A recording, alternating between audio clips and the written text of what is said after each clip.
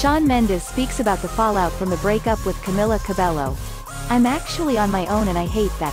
Shawn Mendes opened up about his struggles in the wake of his split from Camila Cabello last fall. The Canadian singer-songwriter, 23, took to Instagram on Friday with a clip in which he opened up about his feelings in the wake of the end of the 2-year-plus relationship.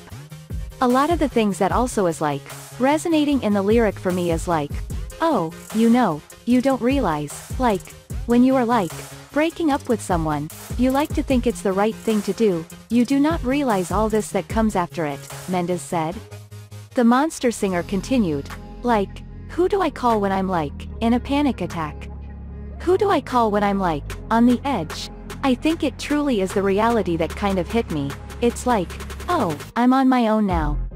Now I sense like finally, like, I'm actually on my own, and I hate that. That's my reality, you know?"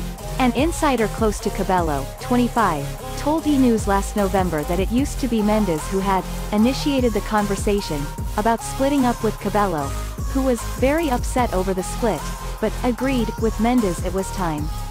The relationship was getting stale and complacent and they determined they are better off being friends, the insider told the outlet.